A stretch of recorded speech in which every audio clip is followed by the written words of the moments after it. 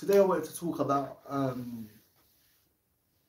why is it when you grow up on the Endz, yeah, or when you grow up on a council estate, why is it that when someone wants to go to university, yeah, or someone is like takes school serious or education seriously, they're made to look like a nerd or oddball, a waste man,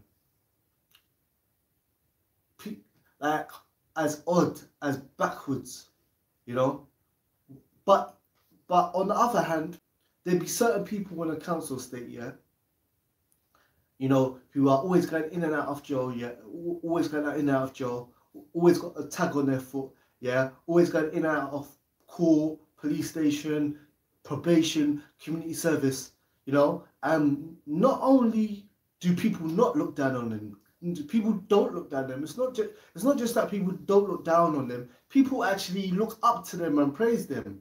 Yeah, like I'm saying, I'm not saying the majority of people. The vast majority of people in council estates, yeah, are not criminals. They are young males that work. They go school, they go college, yeah, and you know they work retail jobs and this, that, and the other.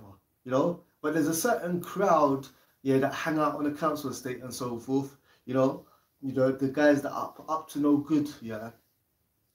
And then what happens is most of them, they look when like someone is trying to better themselves, you know what I'm saying, and so forth, and go to university, people like they look down, you know, and they look at that person like a goody two shoes or like odd or a waste man or a nerd, yeah.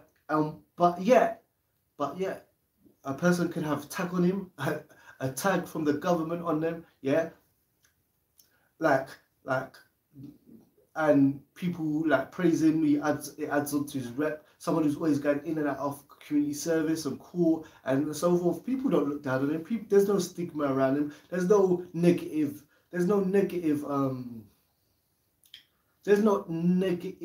Not aura's not the word. There's no negative stereotype about him. There's no negative feeling in the air that this person's always going in and out of police station and in and out of court and in and out of jail and this, that, and the other. In fact, people were that proves you're real or whatever and so forth, you know. So why is it? Why is the moral thing education? Like I said, with education in a form of a trade, education in a form of you know, trying to university, education in the form of someone trying to set their own business. Why are they? Yeah.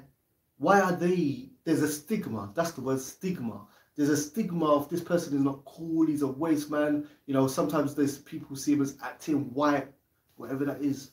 Yeah, or selling out, or not keeping it real, or so forth. But someone who's a criminal, someone who lives their life immorally, yeah, and always robbing and stealing and mashing up the community and taking from people violently, and you know what I'm saying, hurting people for designer stuff and you know fat rides and for you know vehicles and stuff like that. This person has no stigma, you know. There's no negative stereotype about them. There's nothing you know. If anything, he's praised. So the educated one looked down upon, looks as unsociable. You know, the criminal one, the one living the illegal, immoral life, yeah, praised, raised up. You know, it's backwards, you know.